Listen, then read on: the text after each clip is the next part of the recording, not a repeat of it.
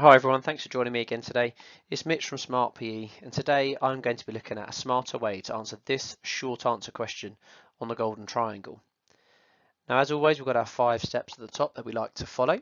So let's read the question carefully first.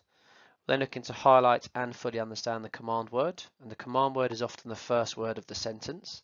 And the first word here is what, and what means to name or identify. Then looking to highlight our topic words. Then I can highlight our qualifier words, so what we're going to be linking our answer to.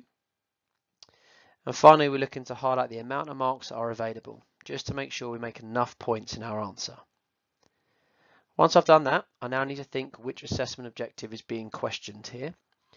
And what, being name or identify type questions, when linked to a definition, like in this particular situation pretty much, we know that this is going to be mostly AO1 or recall types of questions.